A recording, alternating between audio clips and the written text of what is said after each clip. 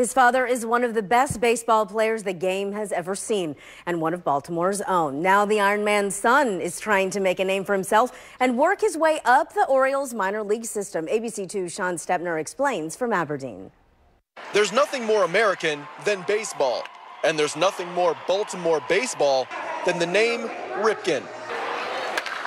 16 years after Cal Jr.'s retirement, we again have a Ripken on the field in the Orioles organization. It's going well so far. Your designated hitter and first baseman for the O's Class A short season affiliate Aberdeen Ironbirds, Ryan Ripken. Yep, Cal's son.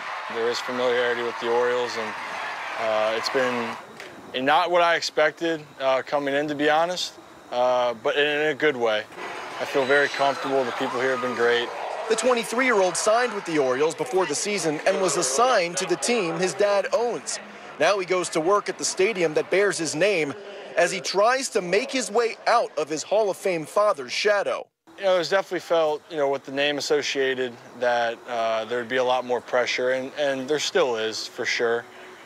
But coming into it, everyone has just treated me as Ryan, and that's all I want to be treated as. I'm my own person, and I want to just create my own legacy, whatever that may be.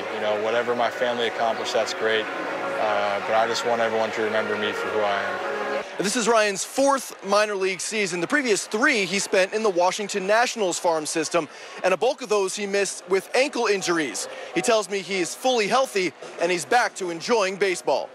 You play as a kid because you love the game, and sometimes when you get into professional baseball, you get caught up in wanting to do well and play well, and the stresses of everything that goes around. But for me, I got back to, the love for the game, and to play, to be healthy is great. In Aberdeen, Sean Stepner, ABC2 News.